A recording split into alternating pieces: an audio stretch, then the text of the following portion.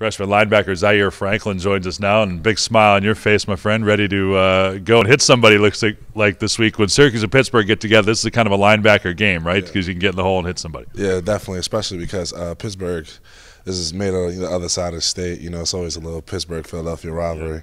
So it's going to be a good time playing against those guys. And a lot of those guys from Philadelphia, too, so I get to see a lot of my friends that play against them that I played against in high school. So it's going to be a good time. Talking with Sean Hickey, he's about the only Western PA guy on the team. We're talking about Permane brothers. You've got a different kind of sandwich on your side of the state. Oh, of course, the cheese steak from Pat's Cheese Steaks, the best in the country, in the world. Yeah. So Geno's just no love. No, Geno's is all flash. You got to go Pat's. Okay. All flash. All flash is really not applicable to this game in football because it's two programs really that for years and years have played a very physical style. Is that something you embrace, particularly going up against James Conner this week? Definitely. It was something that, definitely intrigued me when I was getting recruited to both programs, honestly. Kind of, they're smash mouth kind of football. They're not really too fancy, not too pretty.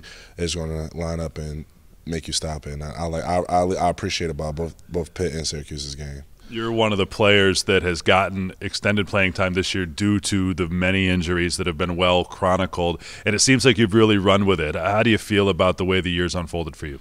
Well, unfortunately, we got a couple guys down in our room, Luke and Hodge, two great players.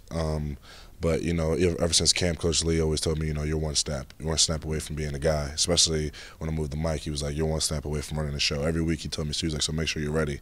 So when Hodge got a little banged up against NC State, he just slid me in.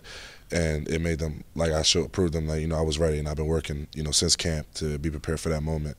So, definitely just trying to stay ready and stay away from opportunity when it finally came, just taking advantage of it. Yeah, and in this defense, it could be any play that you're firing through the hole on a blitz or something to really be in position to create a turnover or something like that. So it's got to be exciting. Yeah, it's really exciting. I love playing for Coach Bulla and Coach Lee. They always going to put you in a opportunity to even make plays, and it's on us, and we always try to come out top dog every week, so that's what we fight for. Okay, this particular game you line up against the ACC's leading rusher, James Conner. I know you've heard the name a bunch this week, 156 yards per game, so he's leading the league by 20 yards a game. What have you noticed in your film study? That he's a very downhill runner. He's not a east and west kind of guy. He's going to get north and south on you real fast. He's very physical. I remember watching him play against BC, and that was the first thing that stood out to me is how physical of a player he is. He's a great player. I know he was a really, really good player when he coming out of high school. I heard of him, so I knew he's very talented, and we got our hands full this weekend, so hopefully we can stop him. Back then they thought he'd be maybe on your side of the ball, defensive end or defensive lineman, and now he can run. Didn't he play DN in the bowl game or something like that? I remember hearing about that when I was getting recruited or something. Yeah, last year's bowl game he ran for over 200 yards. That really brought him on the scene. He's run for 200 yards each of the last 2 weeks.